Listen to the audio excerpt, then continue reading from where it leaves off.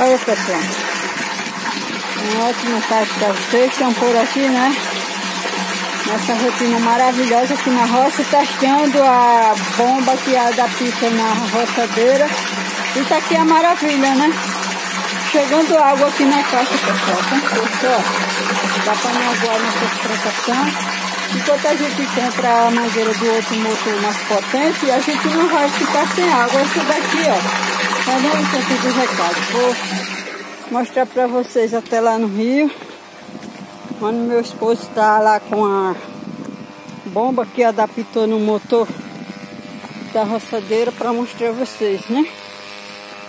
Que a gente não tá inventando, mas sim que é verdade, né? Por aqui a extensão toda da mangueira, né? Vamos deixar ali embaixo.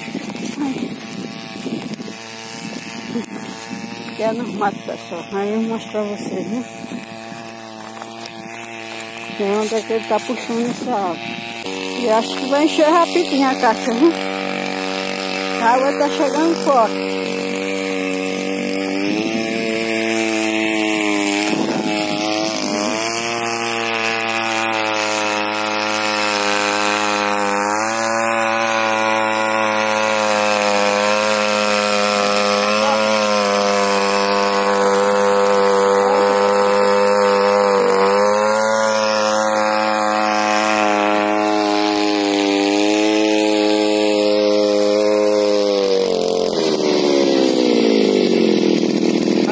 Pessoal, que surgiu para levar água lá para cima, foi, amor? É sim, pessoal. Tá forte a água lá? Tá. Eu comprei essa bombinha e eu disse a você que ia testar. E agora eu tô fazendo o teste aqui para subir água lá para nossa casa. É um riachozinho que não falta água aqui, né, meu amigo? Falta não, pessoal. Aqui, pessoal. A água continua vindo do lado do riachozinho, né? Enchendo a nossa caixa aqui. Não marquei os minutos. Essa é a segunda etapa que ele liga novamente. Acho que botei mais combustível, não sei. Outra vez nem tinha colocado. Eu estou aqui, ele está lá no rio. Mas graças a Deus está dando certo. Ô, glória! Esse Deus é lindo, maravilhoso, né? Aqui. Já tá assim, graças a Deus, né? E tá aqui essa maravilha, né? Essa água de rio, pessoal. É uma água boa. É muito útil para nós aqui, né? E uma bombinha tão pequena que ele adaptou na roçadeira, mas que deu certo. Tá aqui, ó, o resultado. E quem quiser ter esse trampinho de horta, se tiver uma roçadeira e quiser adaptar como a gente também não adaptou, a gente não sabia disso. Mas assistindo os vídeos dos pessoal uns anúncios, né, que passam, outras pessoas que já estão usando, mostrando que deu certo para eles. E a água bem suposto. Graças a Deus está aqui o resultado, né? Quem tem trampinho de horta, que tem uma água pertinho no riacho ali, que faz tranquilo, que nem lá em cima a gente tem esse tempo, vai servir muito para nós, né?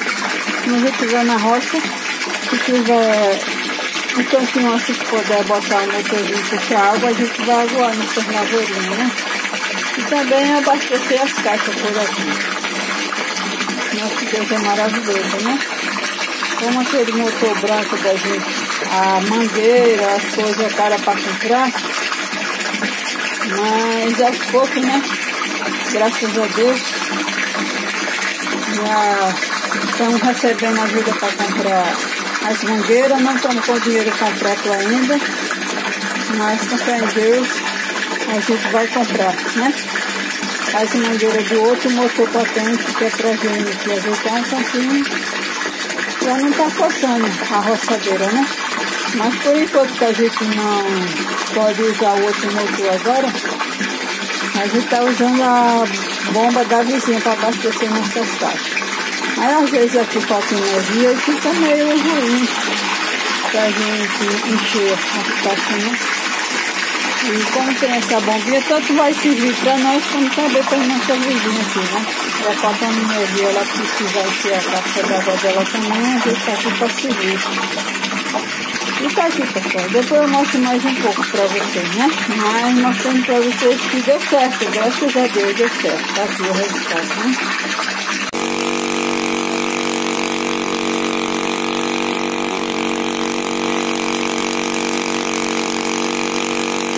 Não tá mexendo, não tá acelerando nada. A máquina tá ali trabalhando sozinha, né? Tá ligada, aí o barulho dela acelerado, ela tá desse jeito. Agora vamos olhar a quantidade da água que tá chegando lá na caixa, né?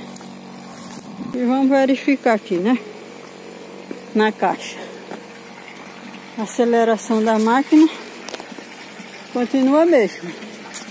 Ele não tá mexendo em nada.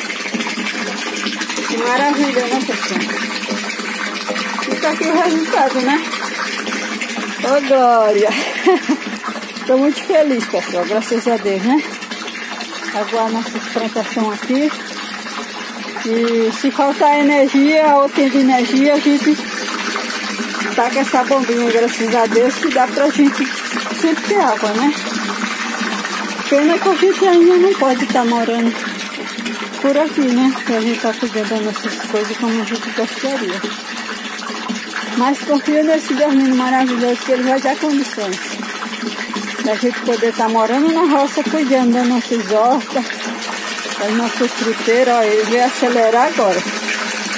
Porque a máquina está trabalhando na aceleração dela sem ele estar mexendo, né? Mas ele vai dar uma acelerada agora no motor. E agora ele está trabalhando novamente na função dele sozinho, né? Acelerado sozinho. Mas a nossa caixa já está quase cheia, pessoal. E é de, não sei se é de 500 ou é de 1000 litros essa caixa. Mas graças a Deus está aqui, ó. E cada vez que ele acelera, como vocês podem observar aqui, o fluxo da água, né? O volume da água aqui no cano, quando ele acelera assim, aí é que ela vem forte, né? E agora a máquina está trabalhando na função dela só lá, ó. E tá aprovada, viu? Essa máquina, nota 10 para ela não, eu não tenho nenhuma nota assim, muito acima de 10, nota 1000. Aprovadíssimo, né? E o pessoal que trabalha vendendo essas maquininhas, aqueles que trabalham no sistema de horta, a roçadeira não é tão cara, pessoal. Se for o percurso que vocês tiver as suas hortas perto do sistema de água assim, próximo, fica bom. Acho que ele desligou a máquina para não forçar muito, para depois botar ela para trabalhar novamente.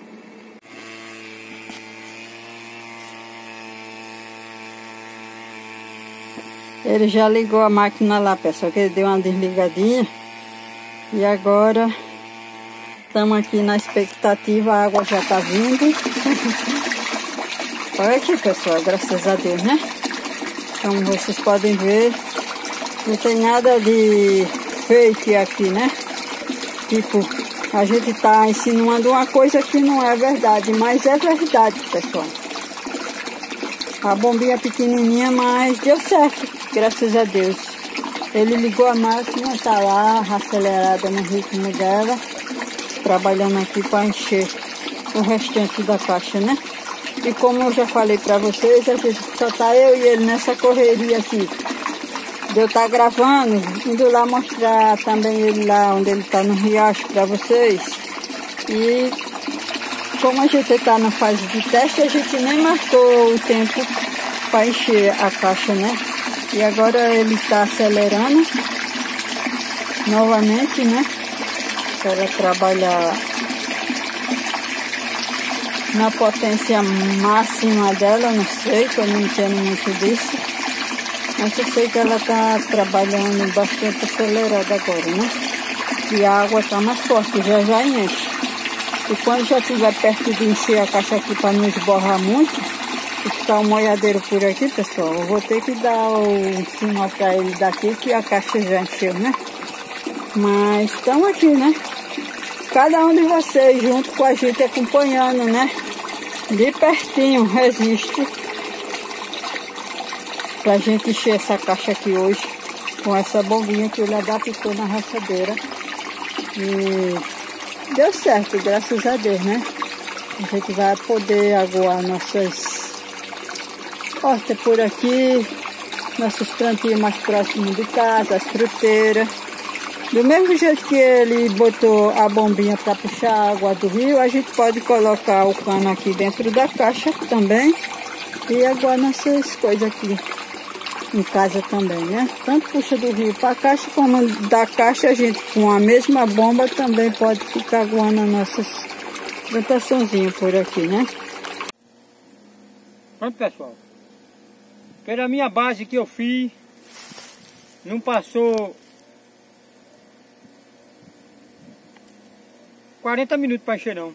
Passou, amor?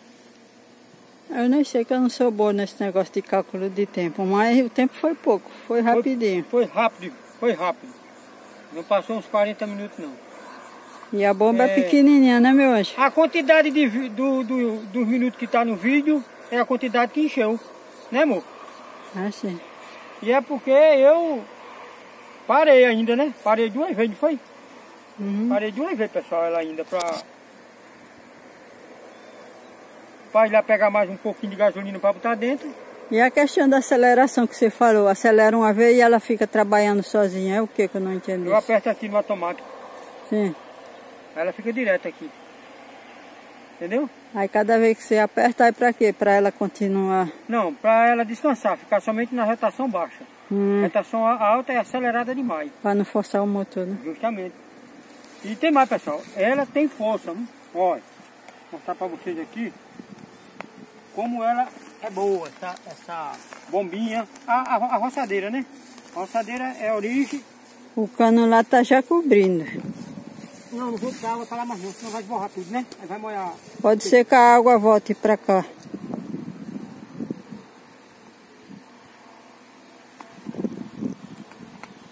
Vou mostrar para vocês a força que essa bomba tem. Pode... É uma bomba pequenininha, né, meu anjo? Pode comprar. Tô dizendo, ela não é uma bomba grande, né? É não. Mas... É garantido, viu? Pode comprar, pessoal. Eu aprovo, viu? Aprovei já. Meia hora para encher, não foi meia hora, é o tempo que está no vídeo, é o tempo que foi para encher ela. E tendo um riachinho como tá aqui, né? Não junta sujeira para puxar, né, meu anjo? É, agora eu vou ligar para vocês verem a pressão dela.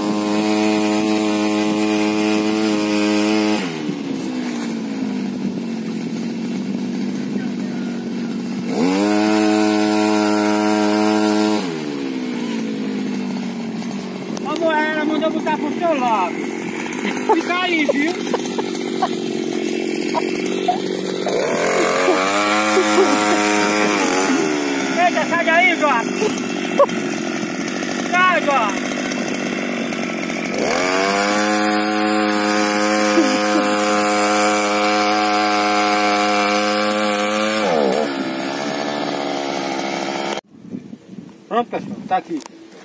A caixinha tá cheinha. Não tinha um pingo d'água, que a gente tava pensando já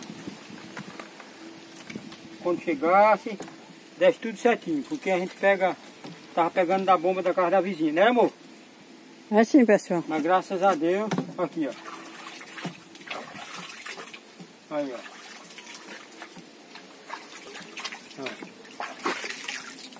Vendo aí, pessoal? Água limpinha. Enchida com qual bombinha? Com essa bomba aqui. Com essa bomba aqui, ó. Aprovado, né, amor? É sim, pessoal. Aprovada a bombinha. Pode comprar, pessoal. Garantido. Bombinha aprovada. Roçadeira também aprovada. Não é trabalhar na aceleração topada dela, né? Não, pode trabalhar na aceleração normal, que a bicha trabalha na medida e a bombinha também. E enchemos, ó. Olha. Na medida. Tá vendo aí, ó? A mangueira de 3/4, direto, sem ter emenda. Aí é que ela trabalha bom, né, amor? É sim. E a gente tá... Teve que improvisar com esse cano ainda, não foi, amor? É sim. Na medida, pessoal. Vou ver se eu compro outra mangueira maior, né? Que desde lá até aqui, para não precisar dessas emendas desses canos. Porque trabalha melhor ainda, toda por igualzinho, né, filha? É sim. E a vontade da gente é colocar uma caixa ali, ó. Debaixo daquelas mangueiras lá. Porque a água de lá vem pra cá pra gente aguar sem precisar de bomba, né, amor? É, como é um terreno ladeirado, a caixa ficando ali em cima, aí pela lei da gravidade aguar as lavourinhas aqui embaixo. Agora a lavoura dá pra botar água no chuveiro pra gente tomar banho, né, filha? É sim. Tranquilo, pessoal, olha ali. Oxe, na medida, meu. É, mais baixo que essa barreira aqui era aquela que a gente tinha lá no outro sítio. A caixazinha baixinha, né? No chão e não vinha pro chuveiro. Uhum. E apoio. Então encheu, pessoal. Não foi meia hora de relógio para encher essa caixinha com essa bomba. Forte, topado mesmo. E é longe, viu? A distância, viu? Eu vou medir a distância para depois dizer a vocês de vídeo. Né, Monjo? É sim. Pois é, pessoal. Graças a Deus por mais um vídeo. E só tenho que agradecer esse Deus lindo e agradecer a Deus por ter dado a sabedoria dessa pessoa fazer uma bombinha dessa, não só para mim, mas para muitos se servir. Né, amor? É sim, pessoal. E é uma bomba, a gente olha assim e vê que é pequena, né? Aí pode até duvidar. Oxi, e essa bomba vai puxar água? Isso vai dar certo? Mas ela não puxa água. É aliás, ela puxa água, mas a potência toda está no motor? Na roçadeira, justamente. Porque se o cara botar a mangueira ali e chupar, ele não tem condição de rodar nem a hélice da bomba. Porque eu achei até dura, não foi, meu pai? Eu disse, tá, será que a roçadeira vai... Só na força do motor, né? Vai rodar essa bicha, porque olha a força, eu rodando assim com a mão e dura, de oxi. Mas o que? Realmente, ela deu a nota dela, a roçadeira e a bombinha também, garantida. As duas se adaptaram direitinho, né? Com as mãos de Deus na roçadeira e na bombinha, e a mão dele no seu Chico, Dona Quitéria, e em todos os nossos inscritos, seguidores, parentes, amigos, vizinhos. Mas você fazendo tipo uma bancada que deixe... Ela lá. É, fixa no cantinho, ali. Ela trabalha ali. Trabalha. E quando precisar acelerar? Eu vou lá e acelero. Ah, sim. Mas naquela rotação que estava baixa, não viu não. Ela não para não? Para de jeito nenhum. Para não. Para descansar um pouco, né? Para não ficar direto segurando ela, bota num cantinho assim, né? Até que eu não cansei não. Para mim ia demorar muito. Eu digo, deve estar meia. Que meia? Quando eu pensei que eu ia parar aquela hora. Realmente eu até parei, não foi? Eu vou parar para olhar a quantidade de água. Quando eu pensei na tela, disse, já está já esborrando. Eu disse, eita, vou ligar de novo. Aí eu liguei de novo para encher. Mas olha para aqui. 1000 litros, 30 minutos. A vazão dela, se for acelerada, ela mais ou menos, não sei dizer, mas ela bota por hora ela chega, 1 hora de relógio nela, ela tem vazão de mais ou menos umas 2000 litros d'água. Porque foi 30 minutos encheu 1000 litros, 60 minutos, 1 hora. E não estava trabalhando na aceleração rápida, né? Não, estava não. E eu parei 2 vezes, né, amor? 2 vezes não, parei 3 vezes. Parei 3 vezes ela. Uma vez para botar combustível e 2 vezes depois para vir olhar aqui em cima. Mas uma aceleração mesmo normal, 60 minutos, pessoal, ela enche 2000 litros d'água, brincando, essa bombinha. Também se a roçadeira for boa, né? Tem isso também, né, amor? E a distância da água também, né? A distância da água daqui, ela tem mais ou menos eu estou botando uns 70 metros, amor, de distância. A gente vai medir, né? Pode ser que dê menos ou dê mais, né? Ninguém sabe. Tá dando uns 70 ou vai dar mais também, né? Eu não sei. Mas eu quero dizer assim, a pessoa que for usar uma bombinha dessa com a roçadeira, se a distância for muito longa, ela vai trabalhar muito forçado, né? Mais lento um pouco, mas chega. É, vai demorar mais para encher. E a né? mangueira, quanto mais de 3/4 à vontade, sem ter emenda de torneirinha fina, de mangueira fina, melhor ainda, pessoal. A água chega com força. Tem uma palavra, meu amor, que vem da parte do Senhor. É Êxodo 14:14, o Senhor pelejará por vós e vós calareis. Porque muitas das vezes a gente pode olhar para a situação e querer duvidar, né? É. Mas tá aqui o resultado, na nossa vida não é diferente, né? É verdade. Que nosso Deus está cuidando de tudo, a gente acha que nosso Deus está quieto, não está acontecendo nada, mas confie tão somente, nosso Deus está na polpa do barco cuidando de tudo, né? É verdade. Melhor do que você imagina, e na hora certa vai chegar o que você está precisando, né? Justamente, pessoal. É na vida da gente, é no agir que a gente quer o nosso Deus age, é na vida daquele que praticou algo com alguém para matar ou ferir ou matar, mas nosso Deus vai chegar lá. Na hora certa ele vai dar o que ele praticou, o nosso Deus vai dar o pago para ele. Porque o nosso Deus é Deus de amor, mas também é Deus de justiça. Viu? Aí é por isso que eu digo, uma coisinha dessa, ninguém duvide. Tá aqui, ó, miudinha, mas boa mesmo para servir a pessoa na hora que a pessoa tiver com mais necessidade. Faltou energia, né, meu anjo? É sim. Já tem a bombinha. E muitos podem olhar para as pessoas e achar que aquela pessoa não vale nada, não tem nenhum valor, não tem qualidade alguma, mas pode se enganar. Para nosso Deus é muito importante, muito valiosa, independente de ser homem ou mulher, mas se está na presença do Senhor, essa pessoa tem brilho, tem valor, sim. E tem as qualidades dela, independente do que os outros achem, né? Que aquela pessoa não é uma pessoa boa, não faz nada de bom, mas ela tem as qualidades dela, sim. Muito bem. É isso aí, pessoal. Graças a Deus, por mais essa ferramenta de trabalho tão maravilhosa que o nosso Deus deu sabedoria para essa pessoa fazer e feita aqui. E está servindo a mim, vai servir muito mais. E a cada um que comprou, está servindo. Né, meu anjo? É assim, quem gostar, compartilhe, se inscreva, ative o sininho, deixe o seu like. Que estamos por aqui mostrando o nosso trabalho. Espero que cada um de vocês goste. A gente sempre dando o nosso melhor, né, meu anjo? É verdade, pessoal. Graças a Deus. E é isso aí, pessoal. Um abraço para todos os nossos inscritos, seguidores, parentes, amigos, vizinhos. Para todos, né, meu amor? É sim, Margarida Mancini, um abraço, que aniversariou também. O esposo da Conceição Farias também, que aniversariou. Que Deus abençoe todos os aniversariantes, né? Cada um dos nossos inscritos que segue a gente. Um abraço para todos. Pois é, pessoal. Graças a Deus. Um abraço para todos. Um abraço para a irmã Elza, né? E o esposo de Inglaterra.